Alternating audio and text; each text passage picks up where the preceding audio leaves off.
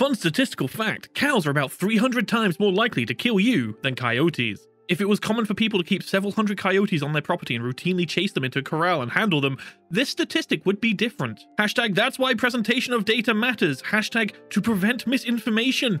Yes, okay, right. There was a website that I found a couple of weeks ago, which is incredible if you want to learn about this stuff. It's called yourlogicalfallacyis.com, and it goes through a bunch of different logical fallacies and things that people use in arguments to make it work for them, even if they are wrong. Look into it.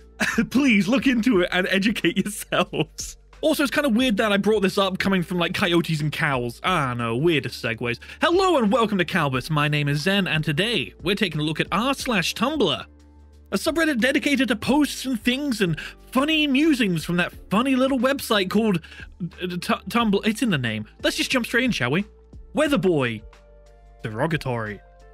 OP, what does this mean? Wouldn't you like to know, Weatherboy?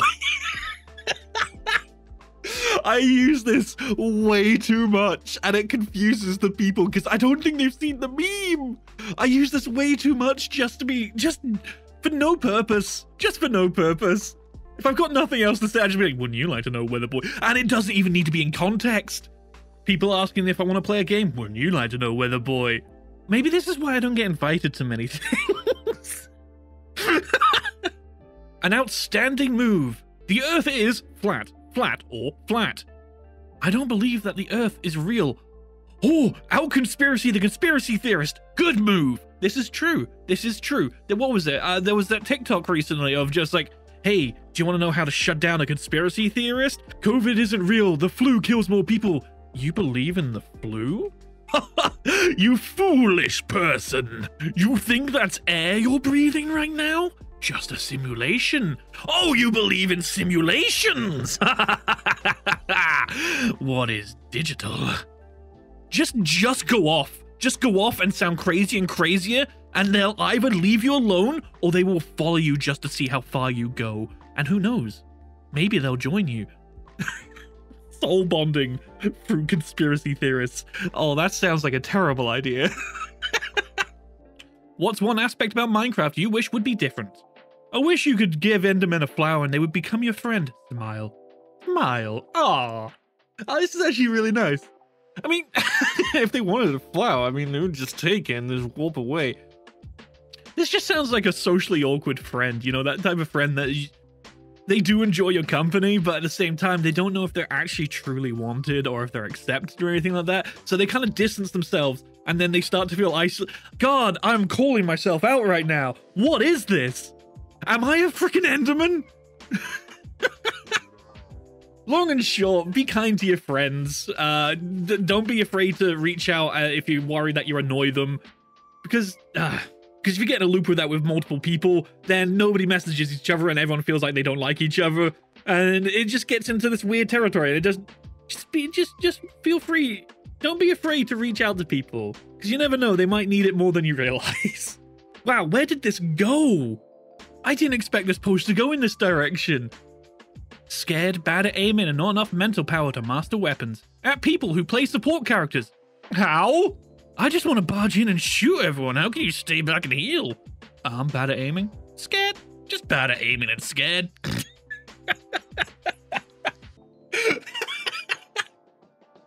Okay, yeah, I guess so. I mean, if you're at the front lines, you have to have a degree of like being really good at aiming and good tactics and whatnot, or just very lucky to be good at just barging in and doing your job. But I am a support player. I'm a support character in game and in life. I have said this on multiple occasions to people. I'm the one that works behind the curtain to make sure other people do well. I don't know, man. There's just something intrinsically pleasing about, you know, just helping someone else be the best that they can be. And like, you don't even need, it's not for like credit or anything like that. You just want to help other people. Oh God, I just realized this is coming across as very self-masturbatory. No, this isn't how I wanted this to come across. Oh no. TLDR, it's just nice to help other people. Snore laxatives set. Sorry. Sorry, can we just linger on that username for a second? Snore laxative.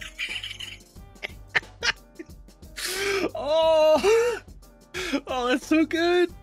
Oh. Snore Laxative says, I think cyclists are so funny with their little outfits and their little sunglasses and the way they travel in packs like the anchovies from SpongeBob. Same energy. There is safety in numbers. I'm not a cyclist, but I understand the mentality behind it. Because let's face it, if you're on a little metal frame cycling along, those cars, all it takes is just like one little bump and you're gone. And cars, you know about the feud between cyclists and drivers, right? You've seen this. You've seen it everywhere. Maybe you're the one. Maybe you participate in this. But think about it this way, right? If you're a cyclist and you've got more cyclists around you and you form what is essentially a cyclist lorry, just a formation of cyclists, you're less likely to get mown down.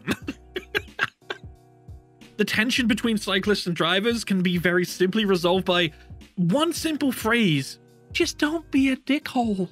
Respect others on the road. Fundamentally, you're not better than anyone else. Everyone else deserves respect. Just stop being an asshole, BMW and Audi drivers. One of my favorite things I've learned about animal studies is that you should avoid using colorful leg bands when you're banding birds, because you can accidentally completely skew the data because female birds prefer males with colorful bands.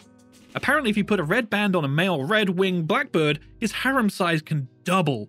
So like you completely frick up the natural reproduction of a group of birds by giving a guy a bracelet so stylish that females cannot resist him. Why are we not taking this? What? I should be using this. Lumo? Actually, maybe I shouldn't mention that you want a harem on Kalbus. Wear the red band, man. Wear the red band. Now I am starting to see the importance in accessorizing. Maybe this is where I've been going wrong in life. What's a good store to get some like good high quality fashionable accessories? Can I get some recommendations in comments, please? I want to accessorize. This is an abuse of power, I'm pretty sure. Is selling pickles in a movie theater really just a Texas thing? Like, I can't imagine going to a movie and not getting a pickle. Like, what? What the frick is going on in Texas? Okay, if there's anyone from Texas watching this, can you please let me know? Is this a thing? Actually, just anywhere. Does anyone just get pickles for the cinema? I have never had that as a theater snack. I have never even considered that as a theater snack. Like, don't get me wrong, I like a good pickle. Pickles can be good. Tasty, but not in a theater. God, I'd be so unnerved if I'm just watching a film and in the dark, that like someone in the row in front of me, I just see them whop out a gherkin. He's like, dude, this is not the time nor place. I remember going to the cinema once with my grandma, and she came in with like a big bag, and like at the beginning of the show, like when all the adverts were going, she just brought out Tupperware and just started making freaking sandwiches. Like she. Like, what is this? Is this normal? Like, I have the frame of reference at the moment. I'm so young. Is this the normal thing to do? It was a good sandwich, though. Fun game referred to America as South Canada and watches Americans lose their crap.